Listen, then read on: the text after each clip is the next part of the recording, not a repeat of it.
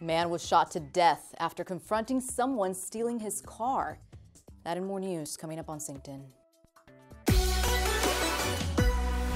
Hey everyone, police say a 33-year-old man was shot and killed on Tuesday in Gilroy after confronting a suspect who was stealing his car. Officers reportedly responded to a hit-and-run call around 12:30 a.m.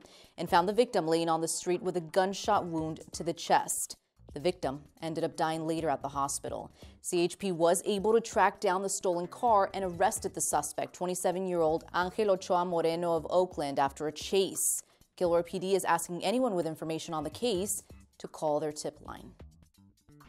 In other local news, it was a very tense day at West Valley College in Saratoga on Monday. The whole school was placed on lockdown around 11 a.m. after police say an employee reported seeing someone with the rifle on campus.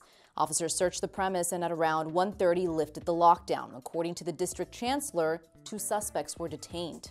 We determined that there were 2 individuals involved who had a replica airsoft rifle that looked very much like a real gun.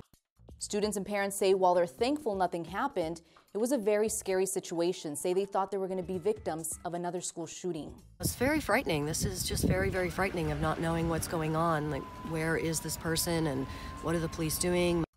We immediately turned the lights off and all got up against the teacher's desk, and we were all immediately silent. And people were scared. People were crying. I was crying because I thought we were going to be one of those schools that had a shooting.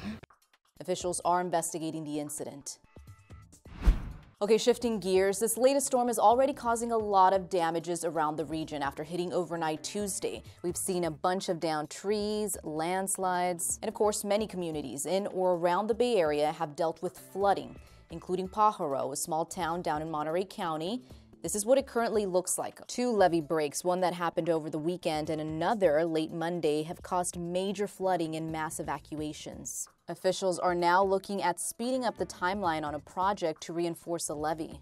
Well, the goal now is to remove as many administrative barriers as we possibly can to start construction earlier than that and to implement the project in a much more condensed time frame. We've been tracking all the storm-related problems around the Bay Area, including power outages. You can find the most updated information on our website. All right, everyone, that's all I've got for you today. Thanks for watching.